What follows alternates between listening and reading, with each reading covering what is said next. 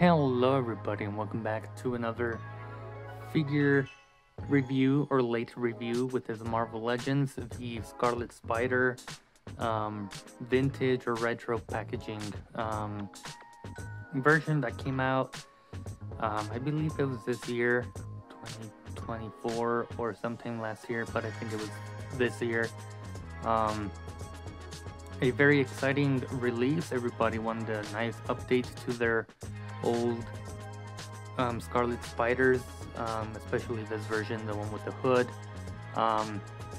And we finally got it here in 2024 with a lot of new modifications, or not modifications, but with new, oh god, I can't think, new articulation scheme and new body molds, which are just reuse of those of the Renew Your Vows body mold and some other ones. I can't think which ones are reused. But there we have a little look at the packaging. You have a little read up on him there. You have the switchable hands there. Nice little sort of art there, nothing else. Nice art there at the front, Spider-Man logo, and then you have a nice clear window. Unfortunately, I do not collect inbox, so let's find a gap here and we open up the figure as such. And with that being said, I'll take this out of the tray and we'll take a closer look. So straight out of the packaging, it is an impressive figure, and he comes with two fisted hands right out of the box. He also comes with two thwipping hands, or thwippers, whatever you want to call them, whatever Spider-Man fans call them. And he also comes with two wall-crawling hands, or wide-open hands, whatever you want to call them. But yeah, nice pair of hands, as we should get with every single Spider-Man. Man, this is getting blurry. There we go, a little clearer shot there.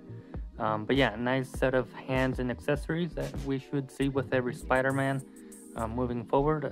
But with that being said, let's look at his articulation and the details. As you saw from some of the poses with the interchanged hands, you can get a wide range with the Spider-Man here. This is my favorite design, of Spider-Man, or at least the Scarlet Spider. Next to the other Scarlet Spider, these are two of my favorite designs. The third one would be the House of M, which I know we do have a Marvel Legends, but it's kind of like a smaller body build. I hope we can get that version remade, either with this mold or, just the brand new mold. But yeah, those are my favorite designs. But looking at the articulation here, everything is smooth for the most part from what I could see. Yeah, the head has some serious gappage. It's still using that system where they have this notch on the back. Yeah, it allows for more upward movement, and it's cool for those straight ahead shots where he's crouching and whatnot. But from the side, you're gonna start to see some gapping. Looking down is pretty good, and then you do get good pivoting in there. Arms go out about that much. I can't speak. All the articulation is pretty smooth on mine so far. You have your bicep swivel. I believe you have butterfly joints in there, but yeah, they're not going to be as useful because of the layered piece there of the hoodie. But you do have the articulation there. Bicep swivel, double jointed arms, hinge for all of his hands. So they all hinge horizontally in and out. As such, yeah, they're all the same. Upper torso rotation there, or rocker, whatever you want to call it. So you get some nice side to side and some nice back forward. And then you have the reverse ab crunch down here, so you can bend forward very well. Yeah, this kind of gets in the way because it is a separate piece of plastic, but it is pretty soft, so you can bend forward a little more. And going back is just ridiculous. He can kick forward about that much, and out about that much. He does have the drop down hips, as you can see there. You have upper thigh cut, double jointed knees, and calf swivel there. Foot goes back and forward, and then you have your ankle pivot, and then the famous toe joints that everybody wants. So yeah, fantastic range of motion with this guy. All around, he's fun to just mess around with and just put in simple poses as such. Just makes him look very cool in my opinion. You know, there's a lot of variety and you can get a lot of crazy poses with this guy. Looking at a closer look at the sculpting here, paint wise, mine seems to be in pretty good shape. No complaints there. I do believe these are new and not reused from this version or our very other old version. So yeah, no, these are much bulkier, it seems. Different belt piece as well. This was sort of sculpted into the body, which, you know, didn't really let it rotate like smoothly and whatnot. But it's much way better this way. It's just separate piece. It's not molded into, you know, the upper torso and whatnot. So yeah, this is a brand new piece with nice paint going all around. Some nice pouches down here with a tint of silver there. Very nice. These are also new and not reused from the old one, or at least I think so. Yeah, they seem to be different. Let's see this side. Yeah, definitely different sculpting going on there.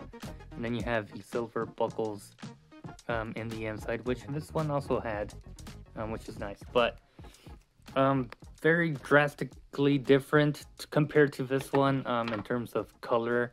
You can see this guy is much more brighter, and I think I prefer that. Yeah, I do like these colors a lot more. I think he does stand a little bit, you know, taller and just bulkier than this one, as you can see there. Much bulkier, taller than this previous one. This was the original vintage carded Scarlet Spider, and then here's the Renew Your Vows Spidey, which I think the whole body mold for this just has a new head sculpt on there in different pieces. And then our other Scarlet Spider, which I hope, you know, I know Hasbro at some point is going to remake all of these other ones that we had already gotten in the Spider-Man Retro series with this new body mold, because, you know, these guys still have the pins, they don't have the toe articulation, you know, pinned arms and stuff, whereas this is all pinless and has the toe joint. So eventually I think they'll get around to remaking all of these guys with this new mold. Alright everybody, I think that does it for my review. Overall, he is a fantastic figure.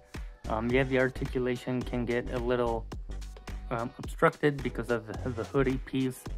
I failed to mention that is sort of a separate piece, so a lot of people I've seen kind of want or wanted a hooded up piece for the head sculpt, which would have been nice, but I personally wouldn't display it like that. I think it's fine just as it is, but maybe a little fun accessory to have would have been great. You know, maybe some webs and whatnot, but overall it's a fantastic figure. It's a worthy addition to your collection. It's a nice update to the previous Scarlet Spiders. So yeah, fun Scarlet Spider, fun Spider-Man figure, fun to pose and just look at. The colors pop, but they're not too distracting.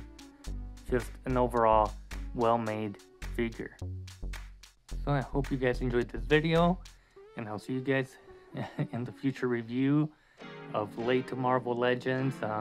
Yeah, I'll slowly catch up with any Marvel Legends I want to get, but yeah, this is a must. So thanks for watching, hope you enjoyed. I'll see you next time.